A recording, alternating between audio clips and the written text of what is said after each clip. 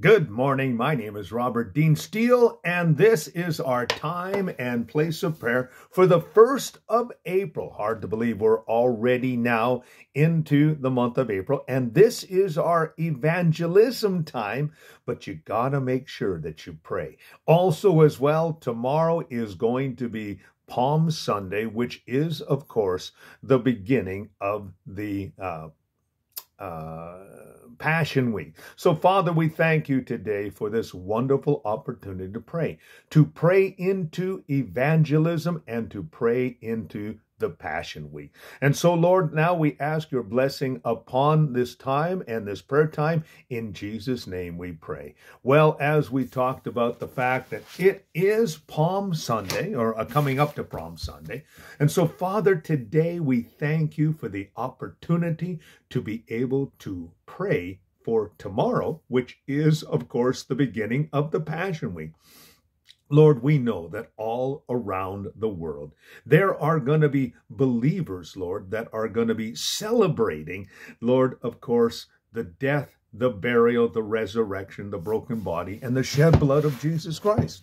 And so today, Lord, what we are doing is we are preparing for today and tomorrow. Lord, I have people that I know who celebrate, of course, the Sabbath, and also are Messianic believers, people who love you but have chosen to follow their Jewish roots. So, Lord, today we're going to pray for them, and we're also going to pray for our services tomorrow. So, Father, we thank you today. There was a wonderful scripture that simply says, I was glad when they said, let us go to the house of the Lord.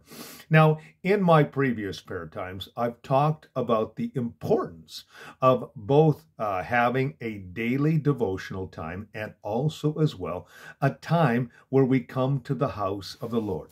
Both of these times, Lord, are designed to allow us, Lord, to closet ourselves in, to set time aside for you. And these are things that we need to do every single day. In our devotional time, for example, we open our time, we say, okay, Lord, help us today to receive something very special from your word.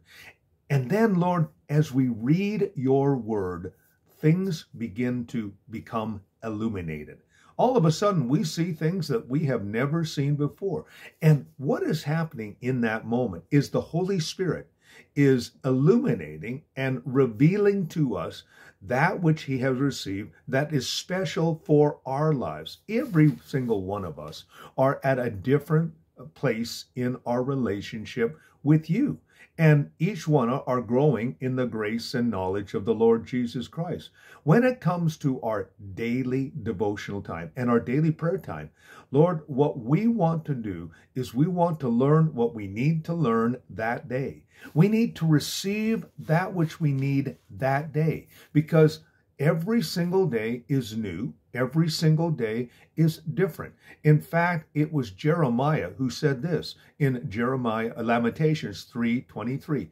The mercies of God are new every morning. Great is his faithfulness. So the thing that we have to remember is that every single day is different than the other day. Yesterday had its uniqueness. Today will have its uniqueness. And if the Lord should so will, then we will have tomorrow, and tomorrow will have, of course, its uniqueness. So what we need to be aware of is that every day is a day that we can serve the Lord.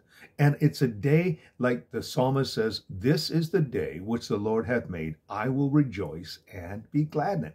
That means that there's a certain attitudes that we carry throughout the day. The first attitude is, of course, that we recognize that God's mercy has been given to us for another day. And because it's his day, we're going to spend our time in an attitude of gratitude, and also an attitude of thanksgiving and joy. I love that song. Therefore, with joy shall they draw waters from the wells of salvation, and in that day shall they say, praise the Lord. Each one of the scriptures that I have used today is talking about the beauty the ebb and flow, the, fluidity of the day that we find ourselves. Today, I plan to go visit my family down in Killam, Alberta.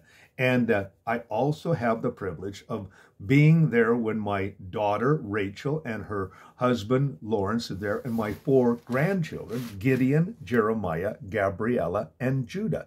So we're going to be spending basically the day with 6 of our grandchildren and 2 of our children. Now, the interesting thing about that is it's going to be a beautiful day because we get to hang out with wonderful kids and wonderful grandkids. So it's going to be a great day.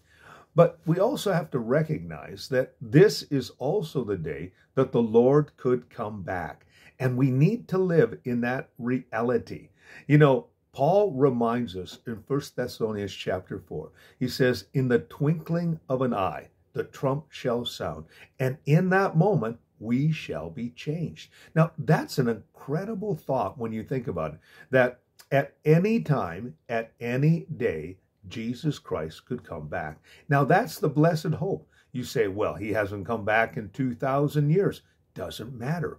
What does matter is the fact that Jesus Christ is coming back. And that's the blessed hope. And the other thing that we need to remember is that every day that we live, we are one day closer to the Lord's coming. So this is that day. Now, today, of course, is April the 1st. And that simply means that it's a brand new month. And also, as well, a brand new opportunity to make sure that we don't continue or repeat the mistakes of yesterday. That's where maturity comes. This week, we were talking about an individual whose name was Epaphras. Now, Epaphras, of course, in our time when we were talking about him, he prayed 3 things. Number 1, that we would stand firm in the will of God. Number 2, that we would become mature. And number 3, that we would be fully assured in our salvation. And that's what we're praying today for every single one, that no matter what we face today, we're going to be standing firm in the will of God. Many people ask me over there, what is the will of God? Well, the will of God is contained in the pages of the Bible. We need to remember that the most and highest thing that we can do is the 2 things which I'm going to talk about now. It is the Great Commission, which is Matthew chapter 28, verse number 19. We are to go into the world and bring the gospel. We're to preach the gospel, making disciples of all people. And when the opportunity comes, to baptize them in the name of the Father, Son, Holy Spirit. And then we're called to the great commandment. We're to love the Lord our God with all our heart, soul, mind, and strength, and love our neighbor as ourselves. If we do those 2 things well, we are going to be so busy doing the Master's business. We won't have time to worry about this or that, because the simple fact is God is going to supply every need according to his riches and glory. Now, tomorrow in my service, one of my guys is going to be sharing a wonderful testimony of God's healing and God's provision. And I'm really, really looking forward to when he shares how that on Sunday we got together and we were praying about specific things. And God, in his wonderful mercy, not only took care of those needs, but did it so quickly that we were both absolutely shocked and surprised when he contacted me on Monday morning and says, Pastor, this is what happened. I just went, well, isn't that amazing? Especially when all the doors had seemed to be closed. And then last night when he texted me, he says, Pastor, that other need that I have, well, God is well on the way of taking care of that as well. Isn't that the goodness of God? Now, I just want to remind you and reiterate something. We had a healing Sunday, okay? And we prayed for people for their particular needs. And it was very interesting that this week I have been getting, back from people the fact that God is healing and God is answering prayer. Now, in that Sunday morning service, I simply reminded the people that it says where two or three is agree as touching anything, it shall be done. That's all I was doing. I was reminding them. I said, listen, you need to be very specific about what it is that you want from God. I said, you need to think about what it is that you want God to do. And then my responsibility as a fellow believer is to pray that that thing will happen. Because the Bible says where two or three is agree as touching anything, it shall be done. It is through the two or three witnesses that our things are confirmed. God is looking for us to be very specific about what it is that we want from Him. Now, that means that we need to think about what it is that we want to see God do. Some things are easy and obvious.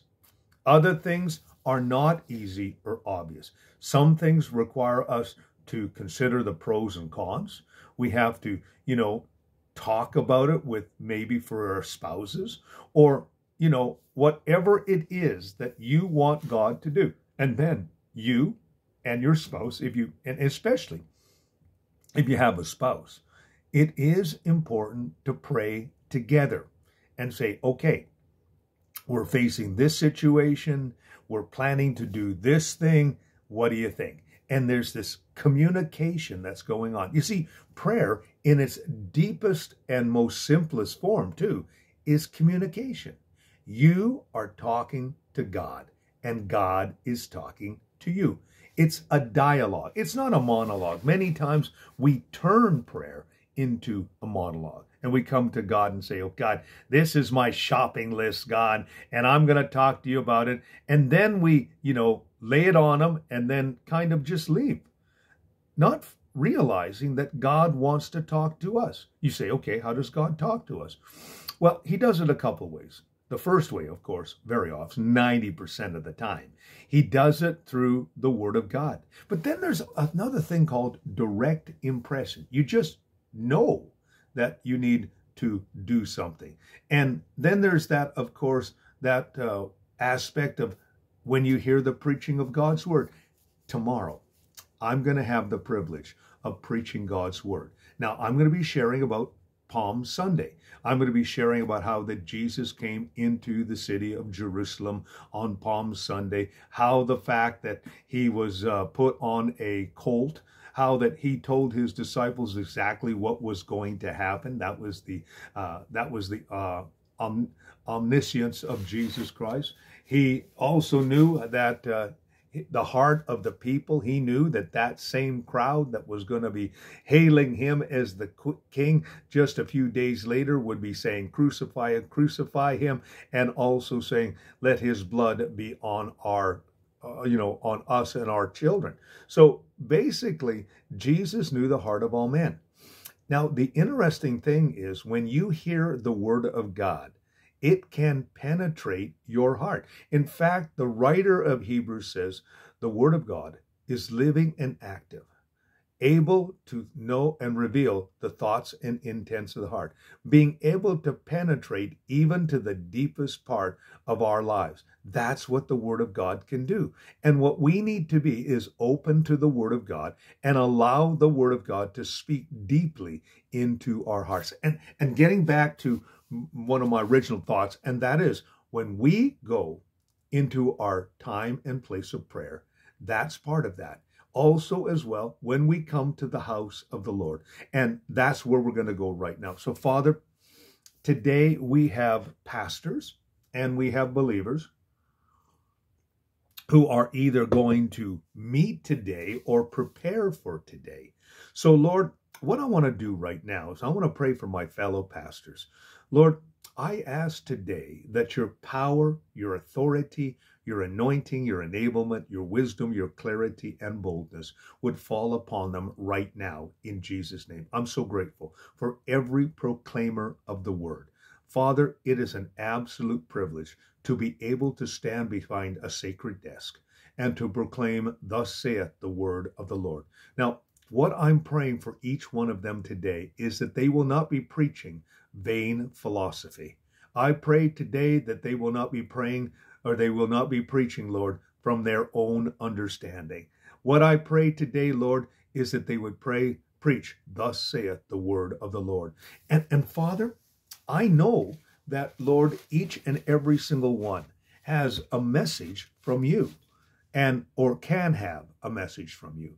Lord, the one thing that I don't want to see happen is I don't want to have dead preachers bringing dead messages to dead services. Father, I'm asking today that when they have their preparation time, when they're writing out their sermons, when they are presenting their messages, that, Father, you are going to get a hold of them. One of the most interesting stories in the Bible is the story of Caiaphas. Caiaphas, who was the high priest at the time, was not in any way, Lord, what we would call a righteous or godly man. He was more political. But it was interesting that you used him to bring a prophecy about Jesus Christ. And isn't that interesting that you can get a hold of anyone and you can use them, Lord, to bring forth your message? Because, Lord, you honor not only the message, but, Lord, you honor the office. And so, Father, today, whether they are apostles, prophets, pastors, teachers, evangelists, whether they are elders or deacons, they may be priests, they may be go by the name Father, they may even go by the name of Bishop, whatever that name is, when they stand behind that sacred desk, I pray today that, Lord, you would get a hold of them, and that, Father, that they would be preaching the word of God. And we know that faith cometh by hearing, and hearing by the word of God. Now, Father, also as well, I pray that, Lord, for example, when I'm going to be talking about from the invocation to the benediction. The invocation, Lord, is the opening prayer. I pray that from the opening prayer right to the benediction, which is the closing prayer, that every component of the service, Lord, is going to have a divine impact. Lord, you have this, you want to touch the people. In fact, you said where 2 or 3 are gathered, there you are in the midst. So, Father, we know that no matter where we are, whatever denomination we are, Lord, when we meet, Lord, there's going to be a divine component involved in that. And that's what we want to see happen, Lord. We want to see, Lord, you being glorified, you being exalted, you being lifted up. That's what we're praying for today. So, Lord, I pray for that. Also as well, Lord, I pray today that, Father, from the north, the south, the east, and the west, those that belong to Cornerstone, which is my church, and all the churches, Lord, would be drawn right now. Lord, as far north as Greece Fjord, as far south as Antarctica, as far east as Jerusalem, and as to the west as well. Lord, we're calling children, young people, young adults, young families, families with teenagers, empty nesters, and seniors. We're calling right now our unsaved loved ones. We're calling our Christian brothers and sisters. We're calling, Lord, the disenfranchised, those that, Lord, say they love you, but haven't darkened the door of a church for a while. We're calling the prodigals and the backsliders, and we're calling the unsaved. Lord, we're calling them right now from every city and town,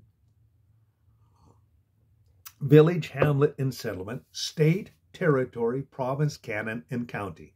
And Father, we're declaring today, whether they live in North America, South America, Africa, or Europe, Asia, or the islands of the ocean, Father, we are calling them right now. So we're going to use the geographical location where I am, and we're going to use that as our reference point. So, Father, today in the name of Jesus, from northern Edmonton, northern St. Albert, northern Alberta, Nunavut, Northwest Territories, the Yukon, Alaska, Russia, Scandinavia, the Baltic countries, Northern Europe, Great Britain, Ireland, Greenland, and Iceland, we're going to call them to the south, southern St. Albert, through Edmonton, central and south Alberta, United States and Mexico, the Caribbean islands, Central and South America, to the east, eastern St. Albert, eastern Alberta, Saskatchewan, Manitoba, Ontario, Quebec, Prince Edward Island, Nova Scotia, New Brunswick, Newfoundland, islands of the ocean, Africa and Europe, to the west, Western St. Albert, Western Alberta, United States and Mexico, British Columbia, Yukon,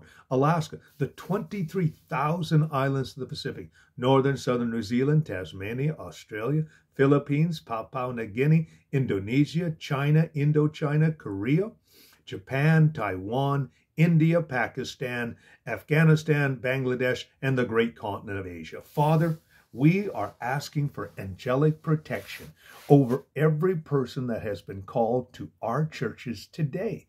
We are releasing them right now in the name of Jesus. One of the things that we are praying for today is this, that every single one would have a hunger, a thirst, and a desperation for God's word. Also as well, Lord, we pray today that you would compel them and drive them and bring them, Lord, to the house of the Lord. Let the angels right now be camping around them. Now, Lord, there are some things that we want to see happen. First of all, we want to turn every one of our assemblies into a house of prayer. It is so important. And so, Father, today, especially on this day, as we prepare, Lord, for our summer evangelism outreaches, Lord, we've been praying for the last little while that we would be ready to go out into our world and bring the gospel. But how does that happen? It happens through the power of prayer. And so, Father, we are releasing into our churches intercessors, people who can and people who will pray with every fiber of their being. Lord, that's what we're praying for. Secondly, Lord, in this time and place of prayer, we are asking that, Lord, you would bring people who love the Word of God. Now, we've talked about the importance of the Word of God, both privately and publicly and in a corporate place. Father, we want to make sure that every church that we pray for today is going to be a place where the Word of God is preached, and also, Lord, prayed. Because, Lord, we need to pray the Word of God as well. So we're praying that, Lord, you'll release people who love the Word, that you'd release people, Lord, who love to give.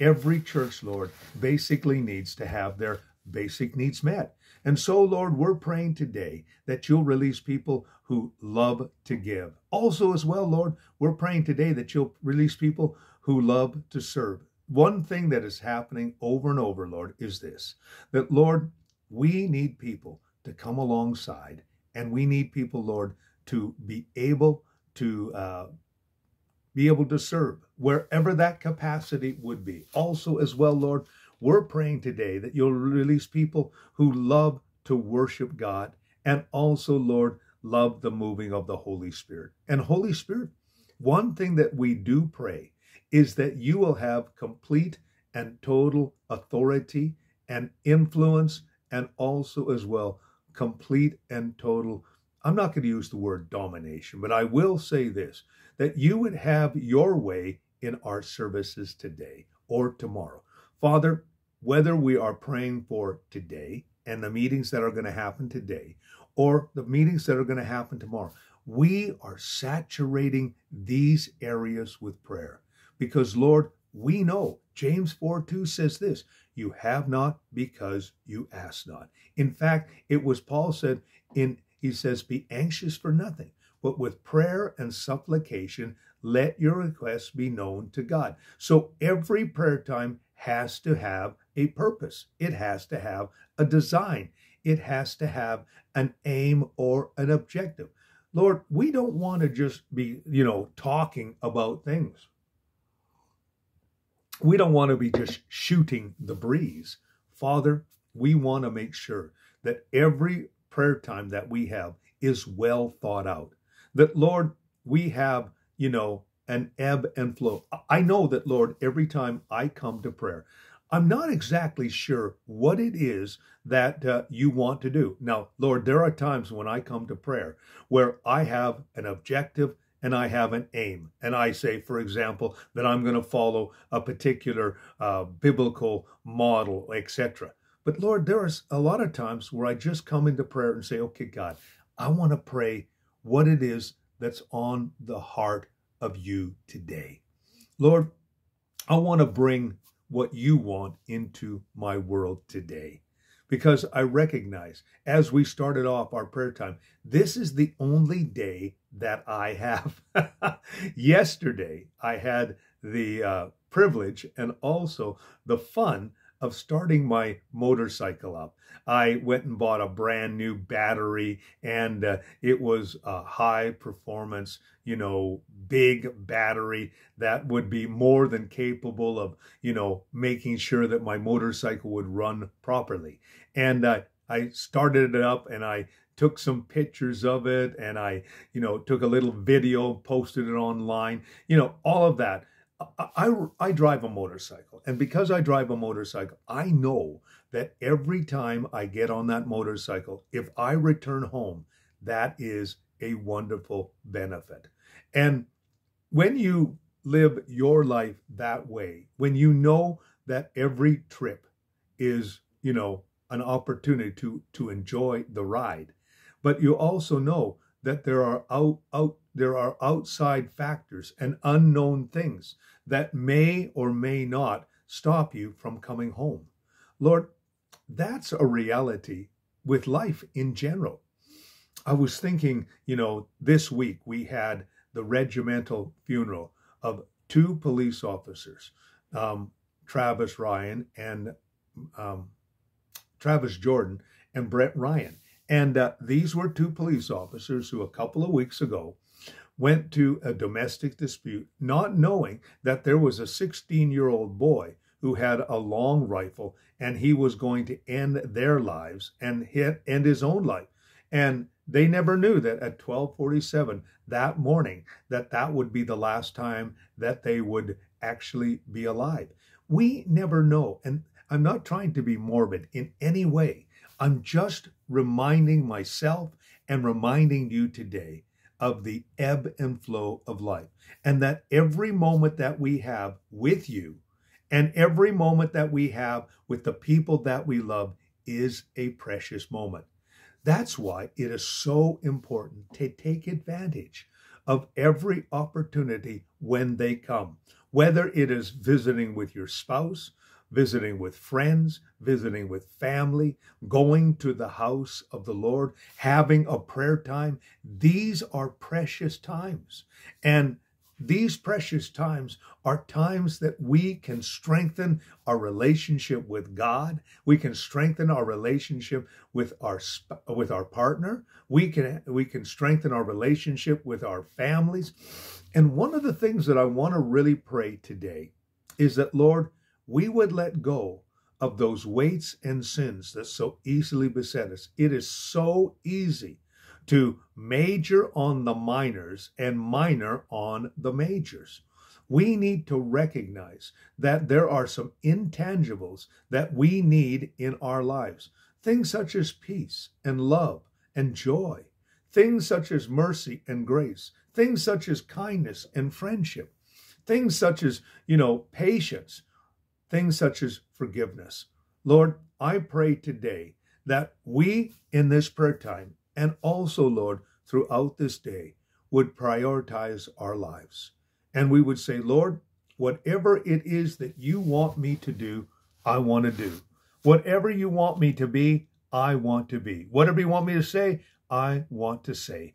Whatever attitudes and motives that you want me to display and also to have as part of my life, that's what I am praying for today.